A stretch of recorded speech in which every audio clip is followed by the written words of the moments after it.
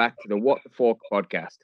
Today's guest is not only a former Stoke, Watford and current Yeovil defender, but he's also currently king of the Tony Pulis impressions on Twitter. Welcome to the show, Carl Dickinson. How are you doing, Carl? You all right? Yeah, I'm all good, mate. How are you? Strange times.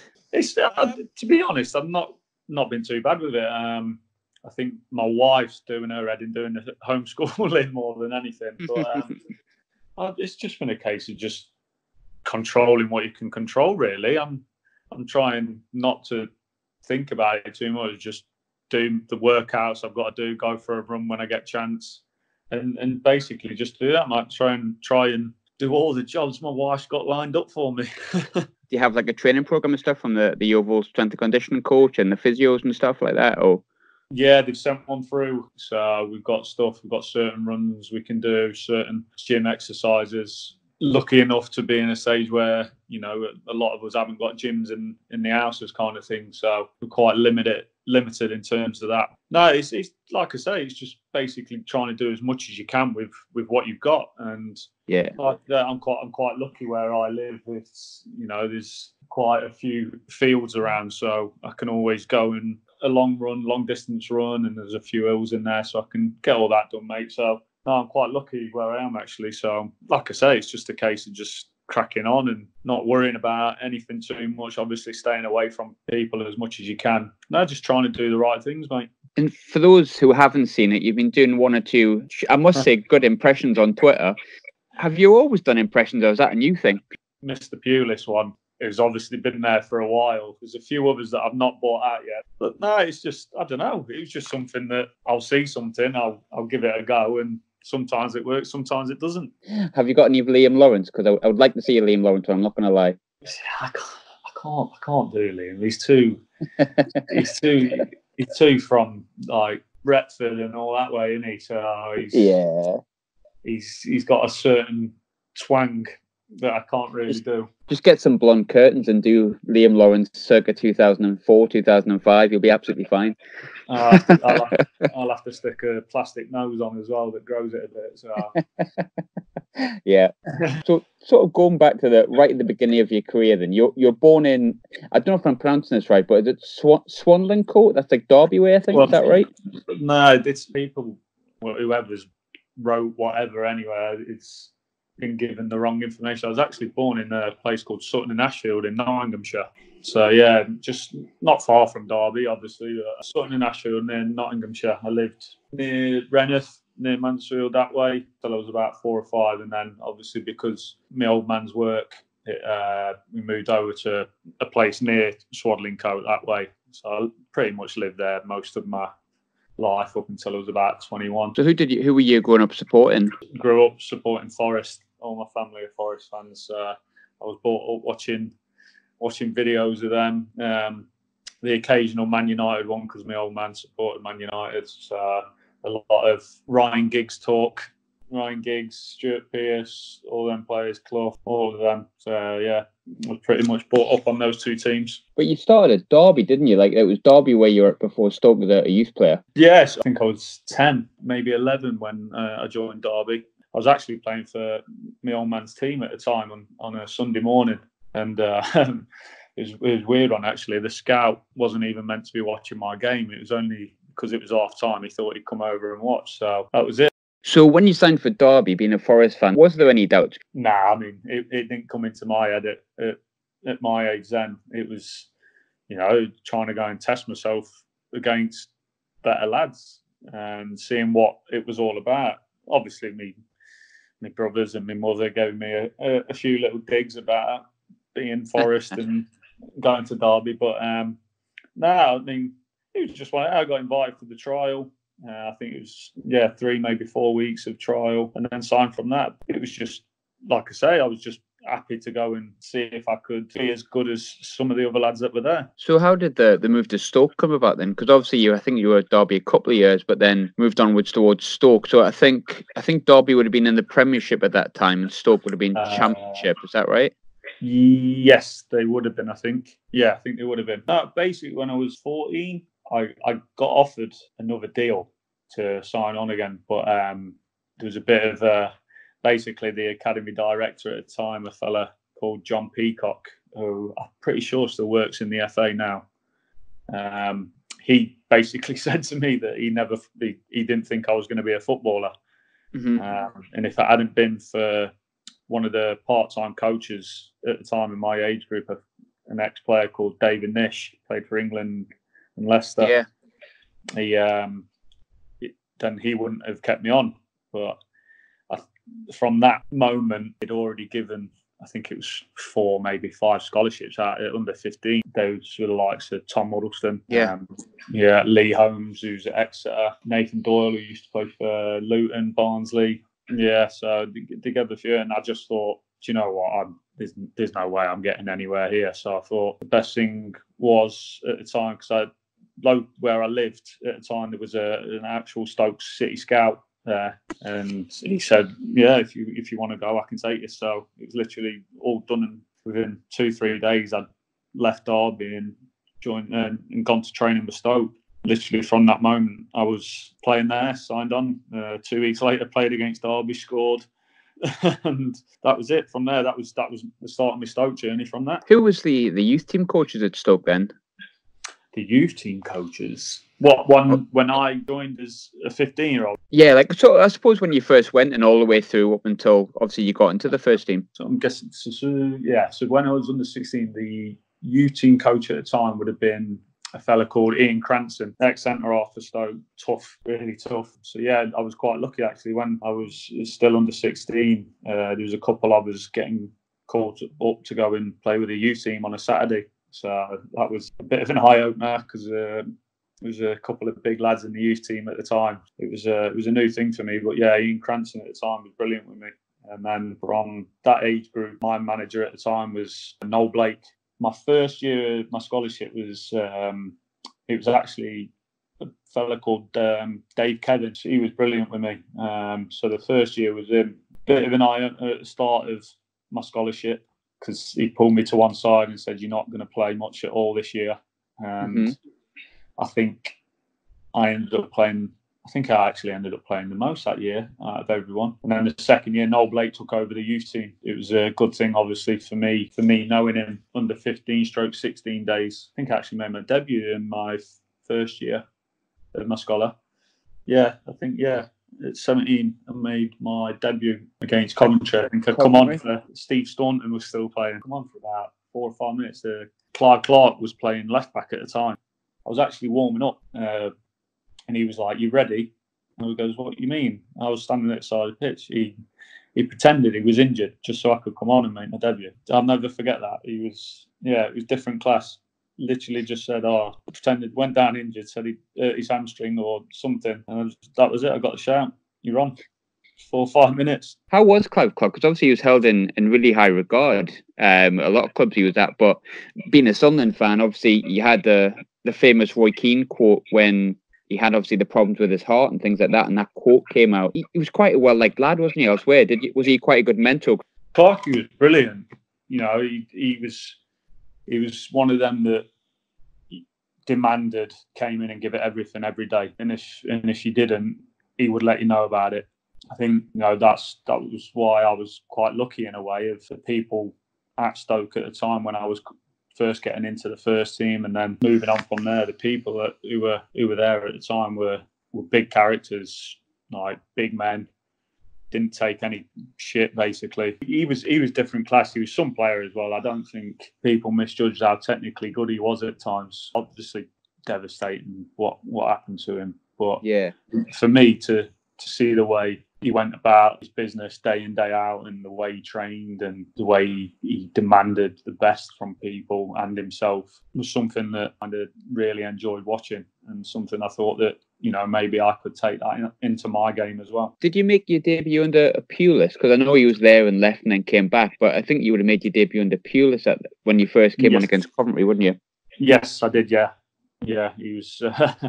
I remember the first time he called me up. It was pre-season, and he pulled me over. I was actually running with the youth team at the time. He pulled me over, shouted me over, and he went, "Oh, I want you to run up this hill as quick as you can." The first team were off doing some sort of warm up. I thought, I can't let the gaffer down here. So I sprinted as fast as I could up this hill. I must have got a good time, because by the time I come back down, the first team players had finished their warm up, and he went, "Right, you've all got 10 runs up this hill that Dicko's just done. You got to get in on this time." That was my first introduction to the first team, and I got a bit of a bollocking, but I quickly learned to pace myself a bit better on any other runs that he told me to do. But from that moment forward, the first team man, Mr. Pulis, were different class for me. You actually really got like your first chance, I suppose, under Boskamp, really, in terms of playing like regular, because I know you played under Pulis, but it was Boskamp that like blooded quite a few youngsters. Did you quite like playing under Boskamp? Do you still have a lot of respect for him because he was the one that gave you your first sort of real chance? It was I can only speak on the way he was with me. He was different class.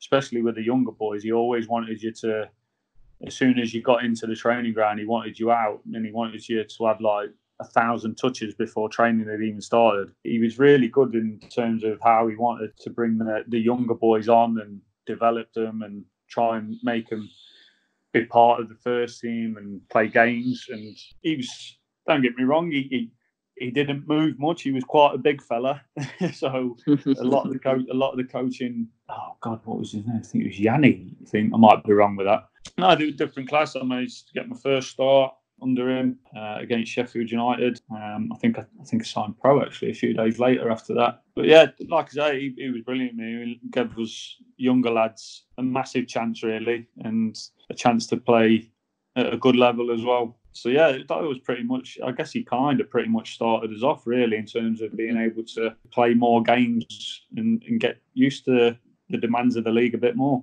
I find it quite a thing that happens quite often with Dutch managers and people like that. They will give youth a chance. Do you think it's like a Dutch thing where they just believe in youth maybe more than other nations do? Yeah, definitely. I think it's the same with a lot of things. How else are you going to know if you don't try it? Wenger's one of the main ones for saying about younger players, you know, they're going to make mistakes. If they're training well and they deserve to play, I'm going to stick them in. They are going to cost you points, but I've got to stick them in and see how much they can develop. I think that's why a lot of the better Dutch teams, like you look at Ajax, some of the players they brought through, it's incredible. Scary. Really. Yeah, and yeah, I just think sometimes there's a different mentality, less pressure in different countries. Yeah, that's true. In terms of getting results. But yeah, I mean, I think it's just one of them. You just got to give it a go. If it doesn't work, then you know, then don't you? You know that they're not ready, and you can maybe take them out again and bring them back in a few months down the line, or you just think, no, that's it. I don't think you're ready for it, and you move on. Yeah, very true. There was like the season didn't go as well, I think, as anyone expected for Boskamp, because I think him coming into the club was kind of Stoke's push for promotion at that point. But obviously, I think when he left, there was sort of like an argument between some of his staff or something like that, and the director of football, which sort of ended up with him leaving in the end, I believe. But as a player for the team, did you find anything about that, or was him leaving still quite a shock? I didn't really get to see or hear much of any of it really, because at that point I was still dipping in and out of the first team dressing room and the youth team dressing room. There was bits that we didn't really know about. I know there was obviously something went off because you could tell the vibe at training some days wasn't great. It was a bit frosty some mornings walking in. You could just instantly get a bad vibe, which is never good around a football club. It all ends up being, I've heard this, I've heard that. Rumours quickly spread them, and I just think it had ran its course. I think the arguments that happened were allowed to spill out further than they should have done. It wasn't going to last much longer than that, to be honest with you. Yeah, kind of the beginning of the end, isn't it, when that sort of stuff happens? Obviously, when a manager goes, you think, who's coming in next? Is he going to fancy me? Is he going to really like me? Is this going to be a chance? and then Tony Pulis is the person that ended up coming back. So when you have someone that you've got so much probably faith in and got a relationship with, were you secretly absolutely delighted that it was Pulis that came back? Yeah, but I thought, considering my age, I'd have been 18, around 19 nearly. I thought this is where I've got to really show him that I want to play here. Come back pre-season, just give it everything I've got. But yeah, to see him come back obviously raised my spirits a lot in terms of the fact that he liked me before he left. So I thought, you know what, if I can carry on trying to impress him, there might be a route here for me to obviously play a lot more. How do you impress someone like Tony Pulis? Because he seems very much in the Sam Allardyce mode that they like what they like and that's it. But how do you go about impressing someone like Tony Pulis? Well, yeah, I mean, obviously I must have been the type of player and the type of person he liked. But for me, it was just a case of being in early, doing all my work, making sure I was doing everything I could in the gym, just giving everything in training and working my nuts off every day. Just trying to not. Obviously, you're going to get a bit of shit from the older lads, the older experienced lads at the time, because at that time I say at that time I still like to do it. I like to fly into a couple of tackles even in training. So I had to get had a couple of words said, but no, I think Pulis like that because I was willing to do that, and I was willing, maybe sometimes I probably was a bit too much in training sometimes, but for me that was the way I needed to be in my own head to impress him, to try and he can put it in his head that I'm not fucking about. I want to be here. I want to be part of this group. You did obviously get into the side under Pulis a lot more regularly than maybe you had done previously, but he did send you out on loan to Blackpool, and you played under Simon Grayson. I think loan moves for young lads can be massively important, but how important was the move to Blackpool for you? Huge. I think I played in a reserve game away at Forest, and then I think it was a day or maybe two later that Mr. Pulis had said, Blackpool want you. See, that was it. You're off there.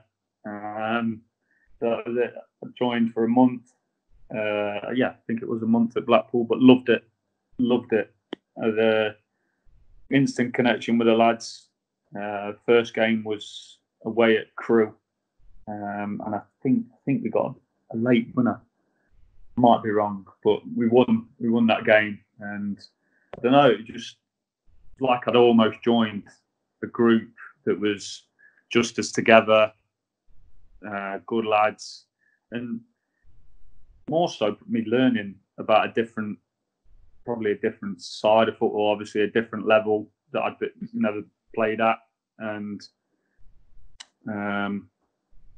being a part of a group where they're not on anywhere near the money that some of the Stoke boys were on at that time. So completely different setup to changing rooms, training ground, all that sort of stuff. And I was actually quite lucky really, because the first day I joined, the kit man was like, "Oh yeah, you need to take your kit home and wash it." And me at that time, I'd never been in that position where I'd needed it to happen. I'd been lucky enough where, do you know what I mean? It was all new to me, but luckily I managed to talk the kit man round for him doing it because I was on loan. But I managed to get away with it. In terms of the loan move, I loved every second of it. It was brilliant. I really felt it was the perfect move for me. Really, I struck up a good connection with the rest of the lads. I got on with them really well. There was some good lads there. There's some good lads there at the time. Probably the best one was Wes Houlihan. Great player. Yeah, he played it. He was playing left wing in front of me at the time. So yeah, I mean, it was good as well because we were winning games, doing well. I was really pleased with how I was doing myself. So yeah, it was a really good loan move, and it's something that it annoys me a bit nowadays that some young lads aren't willing to go out and do that, because for me it's the best thing you can do. Yeah, and everyone that's ever been on that sort of 1 or 2 month loan spell away from like the clubs and have done well and had a long career, have always said that like 1 month or 6 month loan spell, whatever it is, has been probably one of the most pinnacle, most important parts of their career. Do you almost feel sorry for people who don't get that opportunity or decide not to do that? Yeah, because it's you almost leaving yourself in a bubble. You go out, you get to meet new managers, new sets, different type of fans, different type of football. You end up making new friends. It's a massive thing, and it's also somewhere where you can go and show your ability. You know, in a way, the pressure's kind of on you a little bit because you're probably going from a bigger club to a lower league club. So it's you kind of have to step up to the plate. You try and impress your new team. You try and impress your employers that you're on loan from, because obviously they'll be reporting back. But for me, it's something that every young lad should have to do. Yeah. Unless they're obviously that good enough where they can just go straight into the first team. For me, any lad that's not playing at 18, 19, 20, you need to go out and loan. You have to. You got to be part of something where you're going to be training all week, knowing you're going to be playing in a game on a Saturday, because it's the best feeling. It's the best feeling in the world, where you get up on a Saturday morning and you've got a tough game ahead, or it's just one of them. For me, you have to go out on loan if you're not playing. Talking about that loan spell, when you came back, the season later was when you played the most amount of games for Stoke.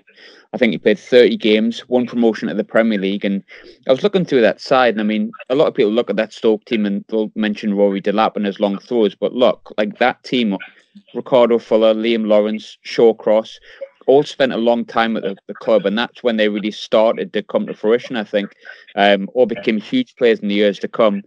How enjoyable was that time at Stoke when you got into the team alongside probably one of the best Stoke teams of the recent eras? It was amazing. It was amazing. I mean, the group we had, it's just a great group, just a really, really great group. Even if we were arguing or said anything on the training ground, as soon as training was done or a game was done, that was it. There was nothing else said. It was back to being mates again. It was one of them. I've honestly never been in another group like it. We did all sorts of stuff together. We'd go for a beer together when it was appropriate. But other than that, the demands we put on each other and the standards, don't get me wrong, we had a laugh, like a lot of pranksters in the group at that time. But, who was the biggest one? Oh my God, Higgy would be up there. Andy Griffin, he was a disgusting human being. Because he played for Newcastle this way. No, he was a top man though. He was a great lad. A set of lads that no egos. We knew what we were about. We knew how the manager wanted us to play. We knew how fit we were. The mentality we had with everyone that, no one's coming to do us over. We'll scrap for everything. If we lose, fair enough, but we're going to scrap and do everything we can. And that was the group we had. And obviously that comes from Tony Pulis doing his homework on the type of lads he wants to be associated with. He wants his group like that. And I think that was the start of obviously a successful time in Stoke's period. And for me, it was it's probably my best feeling in football that I've ever had on that last day. And when we got promoted, it was something, that will live with me forever. And it still, when I talk about it and think about it, does send a little shiver down my spine. But like I say, I was still 2021 at the time. I'd had a bit of a bad thing happen. I lost my old man that year. That was a new one to deal with. But the way the lads and the manager and the staff and everyone looked after me, it was like I say, it's something that will stay with me. How good that group was and how good they were with me being a younger lad there at the time. With Stoke at that point as well, because I think it's different for a fan. you can look at a team and you can sort of feel if a team's going to get promoted or they're going to be there or thereabouts. And I remember the season before, I'm sure you finished about 7th because you started doing quite well the season before. But as a player, is there ever a point when, like, or is there a point in the season where you think, you know what, actually, we're going to go up here or we're going to get bloody close? Yeah, there was one game we played Coventry away. We'd sat in the changing room and Mr. Pulis had decided to play like a clip of Any Given Sunday, the Al Pacino clip. Yeah. And so we sat in the changing room watching that. When we were walking out, it was like, yeah, right, let's have it, kind of thing. You just looked round, no one said a word.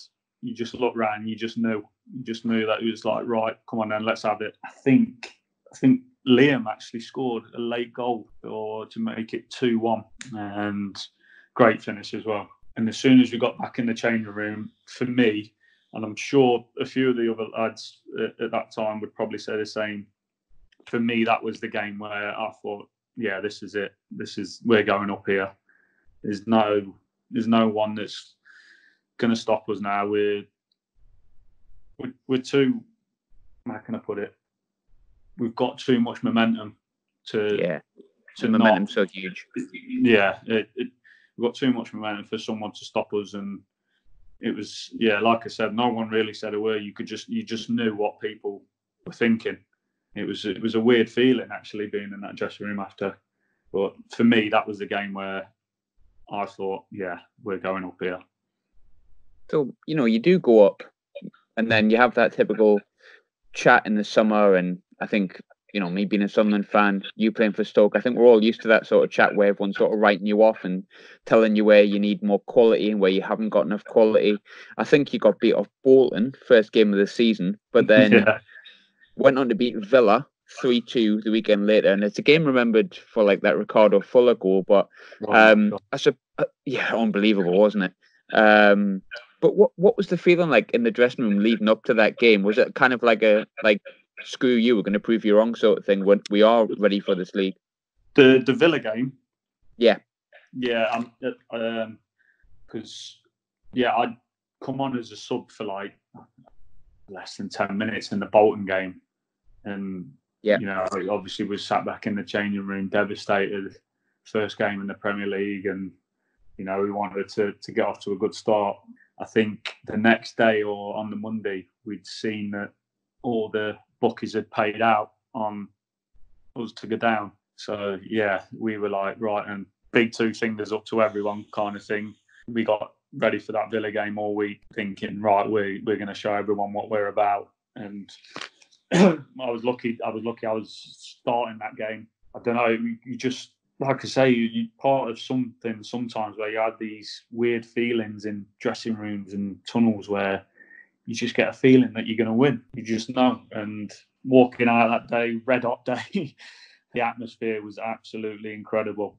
We managed to nick it right at the end off Big Mama's back from Mama, wasn't it? Big Mama's back off Rory's throne. But Ricardo's goal that day, I mean, if Messi or anyone else had scored that goal, they'd still be showing it now. I mean, it's the best goal I've seen in a game I've played in. Some Rick up that goal, because he could just do something like that out of nothing. He was some still player. Still playing as well. Still at Nantwich Town, I think. Nantwich, yeah. He played a few weeks ago against so South Shields would technically be my local club, and he played the other week, I think, away from home, and he's still scoring. They're too happy at the minute, are they, South Shields? Just understandably so, probably as well. They're not the most chuffed on the planet, mate. No, definitely not. How good was Ricardo Fuller? Frightening. It was crazy, really. He'd be running with the ball, and sometimes you'd think, "Oh no, where's he gone down a bit of a, where's he going to get out of this?" And then all of a sudden, he comes out of it. He's got the ball. He could just do some magic, mate. He was honestly probably the best player I've played with in terms of creating something from nothing. He was that good, mate. On his day, he was frightening. So strong, quick, skillful. He had everything. honestly think if it hadn't been for a couple of bad little injuries he had at bad times in his career, he'd have played for, let's say, one of the so-called top 10 bigger clubs, if you know what I mean. One player at Stoke that's I would love to meet him because he just seems like he might be the funniest man on the planet, and I might have this completely wrong, but Robert Huth. How funny was Robert Huth? Very, very funny. Very dry, funny, mad. A great lad. Great lad. You'd walk into the gym some mornings, he's there doing one-arm push-ups. He was, he's a great lad though. Loved to tackle in training as well. But he was like a brick wall, mate. Solid. Even the physios, they couldn't tell where he was stiff because his body was just that solid. He was just like basically one big giant German muscle. Like Dolph Lundgren. Yeah, he was just another great lad, and a good player as well. I mean, you'd look at teams he'd played for before and games he'd played in. You don't play for them types of teams if you're not a good player. No, absolutely not. Another character that obviously they'd done the homework on to get in. One of the big things that Pulis was good at was the type of people he got in to fit the group. You don't do that unless you do your homework. It's fair. It's all well and good having, good players, but if they're not going to fit in with a group, it's never going to work. But yeah, he's some player, some defender. And you look at what he went on to do after Stoke as well with Leicester. Won the league, didn't he? Exactly. So, another top signing and then another great lad. With Robert Huth, was he at Stoke when he got banned for posting what he did on Twitter, or was that at Leicester? He got like an £8,000 fine or a 2-game ban or something. Was that the thing with him and Johnny Walters? Yeah. Yeah. I wasn't there then. I think it was at Leicester. I feel like it was at Leicester, but it might have been. I feel like he puts K. When people say the Germans have no sense of humor, which is completely wrong, by the way, but I feel like he's like literally like he's the poster boy for proving that point wrong and showing that it is completely a myth. As it was with that season, unfortunately for yourself, you didn't end up, maybe getting in the team as much as you wanted to, and ended up going on loan to Leeds. At the time, Leeds were in League One, but what was it like playing for such a huge club with such huge expectations at maybe one of their lowest ebbs in terms of the league position? Obviously, two reasons why I went there. One, obviously Leeds United. Yeah. And two, being back with Simon Grayson again. I loved my time at Blackpool with him, got on with him really well. Yeah, for me, it was just a case of going to, obviously, Leeds was probably the only club I would have gone to in that league at that time. But yeah, to go to a massive club, massive fan base, a lot of pressure, and like I say, just test myself again. Really, test myself in terms of I'm dropping down a few leagues maybe, but I want to keep testing myself and prove that I am a good player. And I wouldn't have gone if it wasn't for Grayson. So yeah, I just wanted to play games. I just wanted to play football. I wasn't. What was Simon Grayson like? Because obviously you've got a Netflix documentary there, but still not seen it. I speaking obviously from the experience I've had with him. Laid back, trusts his players, still demands the highest quality day in, day out, and just expects you to go and do your job, but enjoy yourself at the time, enjoy coming in, enjoy working, and puts the belief in the lads that I'm telling you what I want from you. It's up to you lot to go do it. And don't get me wrong, he could lose his head at times. For me, he was brilliant with me. He always believed in me, trusted me to go and perform. And sometimes you go places and it just doesn't work. It just doesn't work out. and obviously he had a bit of a bad time at Sunderland, and from obviously like what people say, he's not been portrayed in the best of light on the documentary. But I can only speak for myself. I think the bloke's brilliant, and you don't get as many promotions and do as well at many clubs as he has, unless you're a good manager. Yeah. And Leeds is obviously a huge club as well. I mean, obviously Sunderland are the best club in the world, but Leeds are also pretty big as well. So, and he got promotion with them also. But you went to Barnsley the season afterwards, and you played under Mark Robins. Did you enjoy your time at Barnsley as well? I loved it. Absolutely loved it. I've been quite lucky actually in terms of loan moves where I've gone. Barnsley was brilliant. Being back in a good league in the Championship. Championship, wasn't it? Yeah. Yeah. Didn't really know anyone there at the time. My first really, how can I put it, face to face with Mark Robins and getting to know the lads. But yeah, me at the time, it was a great move for me. Really, really enjoyed it. Another good set of lads. I'd tell a lie. I knew one. It was Nathan Doyle. He was there at the time. But yeah, just going and test myself again. I mean, Ryan Shotton came on loan with me at the same time, so he was a younger lad as well. So we were both going to test ourselves and try and show ourselves in a good light. It's a good family club, Barnsley, isn't it? I've heard a lot of people say it's a good family club. It's like the fans get behind. You've got a good attendance there. A good history as well. I mean, I always remember them as a Championship club, and I know they are at the moment, but I know they've bobbed up and down. But Barnsley's always been a good place to visit, and it's always been a nice warm welcome. It does feel very family oriented. You meet the people, the staff that work in the stadium, and the kit man and all that. There's just a lovely set of people. Just really nice. Couldn't do anything more for you. Just really friendly, and when you're welcome to a place and people are like that, it always helps. Like I said, I really enjoyed my time. Really enjoyed working under Mark Robins. For me, another good manager, and showing how good a manager he is now at Coventry. They're flying again. Yeah. He's had a lot of difficult stuff he's had to go through with that club while he's been there. One or two. Yeah, and I've been quite lucky in terms. Most of the managers I've been with have been good. No, I love my time. Managed to get my first career goal while I was there on loan there. Cardiff away, last minute? No, it was Cardiff at home. I'd been trying to take a free kick for a while, and I thought, you know what, I'm having this. Smack it as hard as I can. I've hit it. It's took a massive deflection off Chopper and gone in. So great feeling to get my first goal. All my family were there. So yeah, really, really special feeling.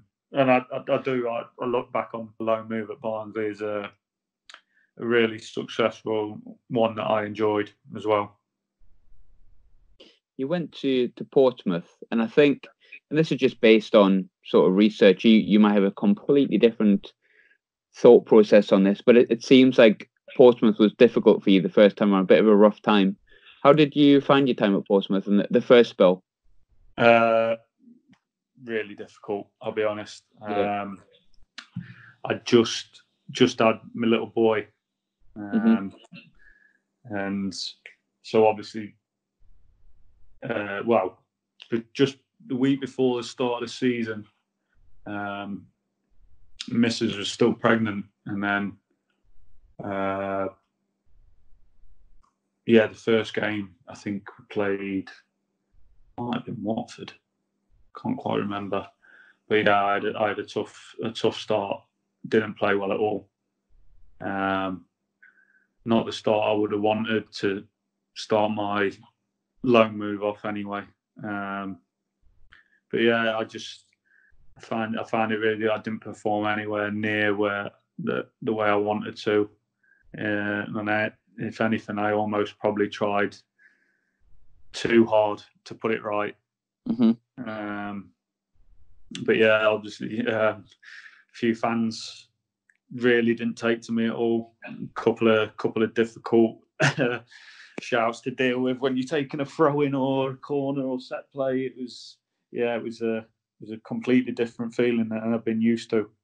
They're a tough crowd, Portsmouth, aren't they? And I mean, I don't mean any disrespect them, but they're a tough crowd, when a good and passionate one, but a tough crowd. Well, I just kept thinking to myself, just right, start again, go again, keep your head down, keep working as hard as you can. Things will change. Don't get me wrong. Appearances where I was really happy with myself and some good performances here and there, but nowhere near the way I wanted to perform and how I wanted the loan move to go.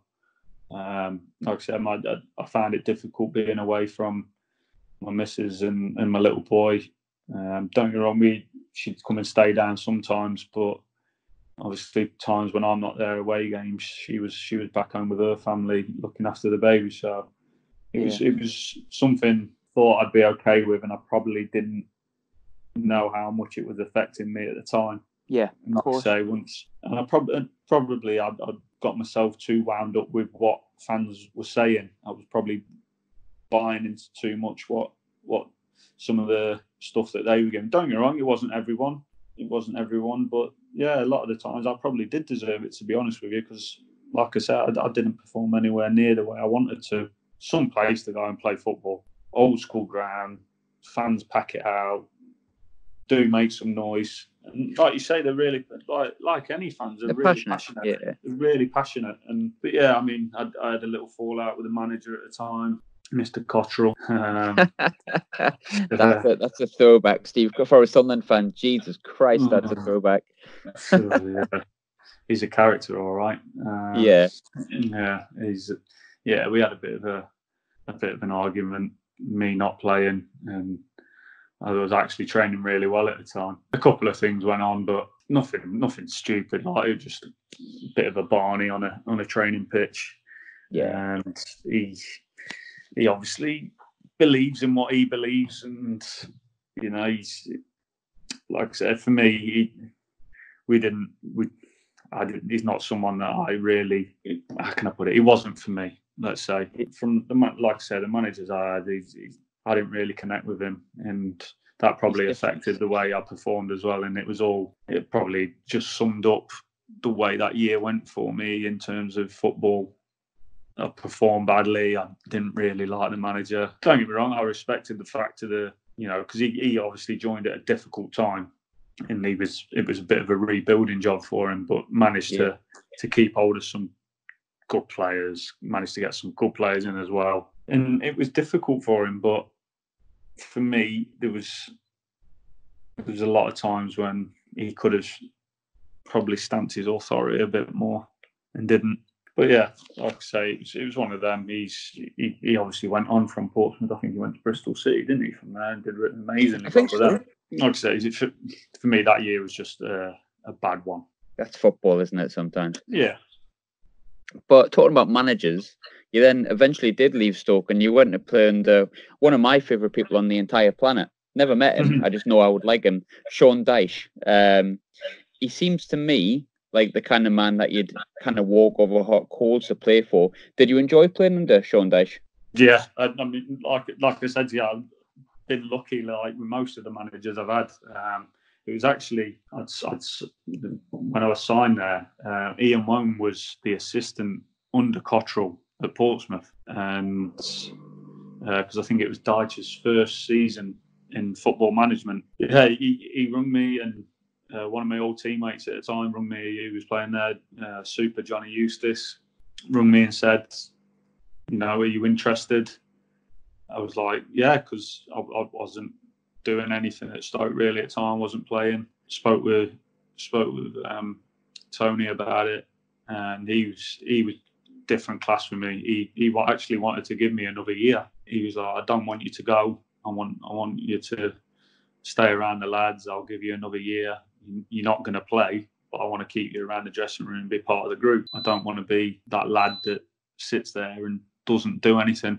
I want to be the lad that can get to the end of my career and say, I played this many games, I played for this club, and I can look back when the time comes to retire, I can look back and think, you know what, this game's here, this many games for this type of club. That was it. He was, you know what, shook my hands, wished me all the best, and that was it. That was when I signed for Watford. And Dyche was fantastic with me, absolutely fantastic with me. Great bloke. How can I put it? He's got the perfect mix between old school and how current he is with everything. And like you say, when you said earlier, he's break walls down for him. He gives you that belief, and how can I put it? Not arrogance, but that swagger, as if to say, "Come on, man, let's have it." He's got his values, and the type of values that I'd luckily been brought up with a lot with Mr. Pulis as well. It was a nice thing for me, actually, that I was going to someone that liked hard work. You come in every day. I remember my first training session, actually. I come out, I had no shin pads on. He went, "We wear shin pads here." And I kind of like chuckled, and he went, "No, I'm deadly serious, we wear shin pads." So we were wearing shin pads in training. Very, very tough ending to pre-season. And yeah, we had a good year that year. I think, where did we, I think we finished ninth, I think. Something along that lines, I think. I think we finished ninth. We were doing really well. With some good players. Lads are still there now. Troy's flying. Troy Deeney, he's at that point in time, you'd have never have thought he'd have done. He's one of them. He knows what he's good at. He's been unbelievable. I mean, you see him now. He's throwing some of the best Premier League defenders all over the place. So he's a tough lad. But yeah, another good group. And yeah, I really enjoyed that first season. Obviously, the stuff happens where the Italians take over, and you see he's been relieved of his duty. It was Zola, wasn't it, that came in next? Yeah, so the Ponzo family, I think they're called. Yeah, Zola come in. Yeah, and do you know what? The pre-season was brilliant. A lot more footballs were involved, but still didn't shy away from all of a sudden going, right, you lot are running. Believed in all that side of it. I think I actually started that first season he was there. Played a couple of games.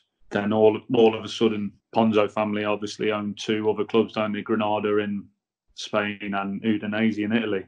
So they decided to bring about 18 players over from. Yeah, they had loads on loan, didn't they? That's right. They had about 11 players on loan or something. Yeah, it was. I remember walking into the changing rooms one day, and I was basically the new lad again, having to introduce myself. Yeah, it was crazy, really. You saying shout to everyone. Yeah, absolute madness. Absolute madness it was. Yeah, and then basically getting told that I'm not going to be anywhere from playing one week, and then the next week basically being told I'm not going to be put anywhere near the squad again because they want these lads from these other teams to play ahead of me. So that was pretty much the start of the end from that moment. But it was a shame, really. I got on really well with Zola. He was fantastic with me, and I enjoyed going there and training and doing everything. But from that, I went. Did I go first? Coventry or Portsmouth? Portsmouth. Yeah, I went back to Portsmouth. Yeah. Did he have any hesitation in returning to Pompey because of what had happened beforehand? To be perfectly honest, I kind of wanted to go back and prove a point, kind of thing, and show people. Yeah. But kind of knew Portsmouth were in a bad state at that time. But I could have never have imagined that it was as bad as it was. Mm-hmm. And I probably went back when I shouldn't have done in terms of the way the football club was struggling at the time. But I just wanted to get anywhere, just out of there to go and play football. I was that frustrated with not playing football. I needed to go somewhere, and Carl Whittingham, who was in charge at the time, he was like, "Can you just come and play some games?" So that was it, really. Went back, and it was, like I say, it was a difficult time. Lads were on like month-to-month contracts there, and it was crazy, really, what was going on at the club at the time. And yeah, it was a mess. One looking back now, I probably shouldn't have gone. And at the end of that month loan, I was like, no, I can't stay. I can't stay. It was not some. It wasn't great. Let's put it that way. So yeah, Portsmouth had probably been my two the worst times in my career. Really, it's just places you go sometimes, and it just doesn't happen for you or work out. Yeah. And Portsmouth seemed to be my bogey one. So it's funny though. You mentioned about going certain places, and you're thinking, should I go? Should I not go? Should I have hesitation? Have I made the right move? Have I not? I think everyone has that thought in life, let alone footballers. But you played for Stoke, really well liked at Stoke, had a really good reputation at Stoke, and then you went to Port Vale. Now, there must have been a bit of hesitation in that. Yeah, because basically at the end of the second season at Watford, it was madness. Really. I got married that summer. Mm-hmm. And got told we were back in for pre-season on a certain day. So I'm like, yeah, no problem, all thingy. Get a phone call saying, oh, we're back in earlier. So I had to cancel my honeymoon, do all that. I had to cancel it all. 2 days before we drew back in, get another call saying, oh, actually, we don't want you around with the first team for pre-season. So I'd cancelled all my honeymoon for no reason, just to be told that no, you're not training. But luckily, I got on really well with the youth team coach at the time, Dave Hughes, and I knew that his pre-seasons would be tough. I thought, right, you know what, I'll go with the youth team then. Went and did my pre-season with the youth team, worked me nuts off to get myself fit. And then the Port Vale thing come up. I was like, you know what? I've been away from my family again for the last 2 years. Train journeys, car journeys. This is the time when I can be close to home. And yeah, you know, it didn't really bother me who it was, to be honest. I just wanted to be back closer to home. It just happened to be Port Vale, that's Stoke's biggest rival. And when I went to meet Mickey Adams, actually, it was the first thing he asked me, really. He was like, are you going to be able to deal with it? And I was like, do you know what? People from around this area, similar to where you're from, actually, as long as you work your nuts off, they can forgive anything else, really. As long as you give everything you've got and leave it all out there on the pitch, and you can't ask any more of that. And that's typical of the way Stoke people are. And I thought, do you know what? I've just got to go and keep my head down, give everything I've got, and show that I'm not here to mess about. I'm not just come back just because it's close to home. I actually want to come back because I want to kickstart my career again. You know, it stops really for just over half a season. Because, like I say, the end of that second season, I spent the last 2 months of that season actually training at Stoke with Pulis. Yeah, I'd been training back home because Zola was like, "There's no point. You keep coming back down here when you said you might as well train at Stoke." So I trained at Stoke for the last 2 months of that season, so I'd done nothing really. So I was like, right, this is the point. Back home, fresh start, kickstart my career again, and go and enjoy football. Just enjoy being the footballer. What's Tom Pope like? Great lad. I remember actually he's my first couple of training sessions. He trained like a bag of shit. And I remember going to Mickey Adams. I remember going, "Is this lad your striker?" And he was like, "Yeah, trust me." Because I'd obviously heard he'd scored like 30 goals or something the year before. Yeah. And I'm thinking, how's this lad scored 30 goals? And I joined, and Mickey was like, trust me. He said, I can let him off the way he trains sometimes because he does what he does on a Saturday. And then he does what he does.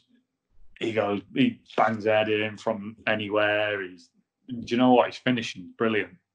He doesn't look it, but he can finish. He can finish. Honestly, I've never seen anyone be able to, in terms of where he wants to put his headers and directing headers for a striker. He's probably the best I've seen, really.